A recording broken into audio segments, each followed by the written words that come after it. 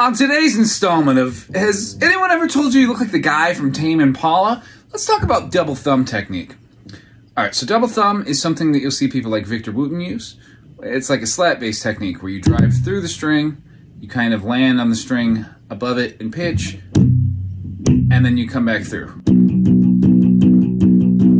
It's really not that complicated of a technique. However, you're going to have to practice it forever to get it down. But what are the practical applications of it? It'll allow you to keep like a driving bass line.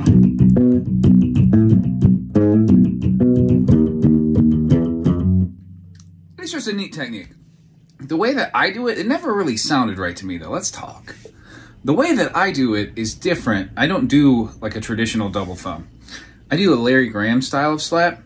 So I turn from my elbow as if I'm opening a door, right? You turn the doorknob. And I can slap and pop the same string.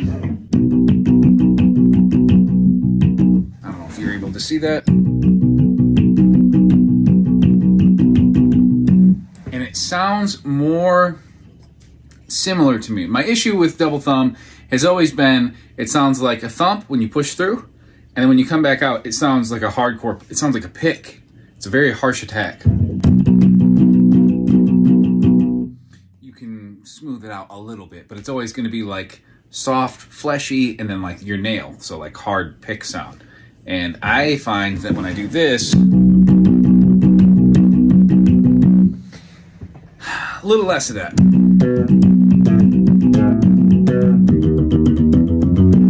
Try either one out. If you like it, let me know. I love you all. Be a light in the world. Be the change you want to see. Be a blessing to your community. Go out and do the right thing. Be a good person. None of that stuff's very hard. Until next time, friends.